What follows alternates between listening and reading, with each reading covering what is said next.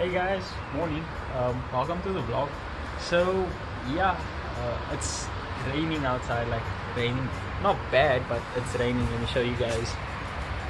So yeah, basically everything is wet, like really wet. So yeah, this is kind of what I have to work with today.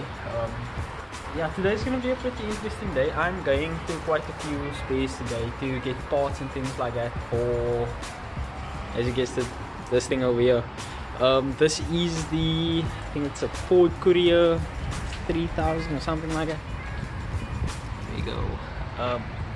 Mind the Mugen. I don't know why that's there, but yeah, it's pretty interesting. Yeah, so this is a customer's car. Yeah, it's pretty bad thing over there, but said to remove the bumper and everything. This is actually his everyday work vehicle. Yeah, so we're actually going to be doing a engine rebuild over this weekend. Yeah, so let me just show you what it is exactly I'm working with. So this is basically all the parts over here. That's the piston over there.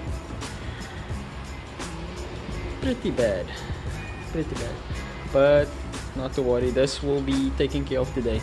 So yeah, we'll be going to the space, trying to find another piston, rings, bearings, gasket set, you know, the works. Luckily this thing did not run a bearing knock, which is really nice. So yeah, today's gonna be interesting.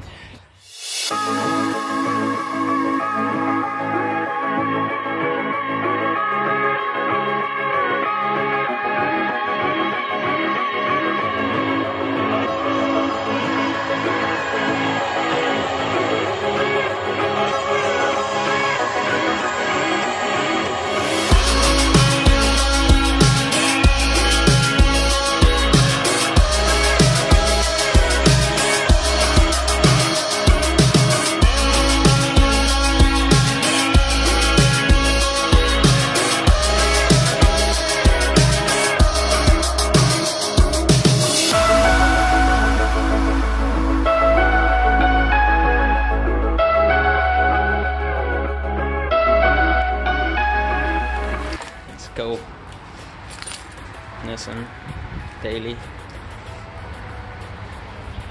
Dog's over there sleeping. Must be joking. Oh, black. I guess let's take care of this and then we can go. So knock.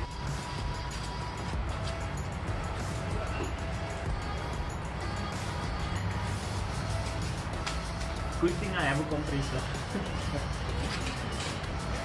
Makes life so much easier. So yeah, let's go take care of this.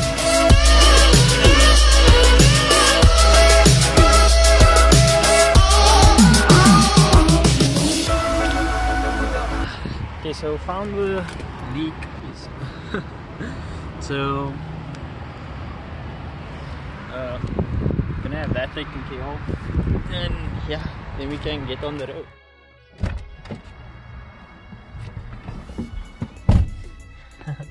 Hey guys, what's up? So wheels pumped up, so let's go to the space. Hey guys, so I'm here at Alert Motorspace now. Yeah, so let's see if they have the piston. I called in, so they said they had it. So yeah, I'm gonna go in now, check if they do have it. If they do, then cool. If they don't, then a bit of a problem, but yeah, I'm sure they will have it. So let's go. Okay guys, I was just finished now there at the at the space. I'm actually still here. So we found out something really interesting. The piston, this is actually a 3.4 liter piston with a 4 liter conrod.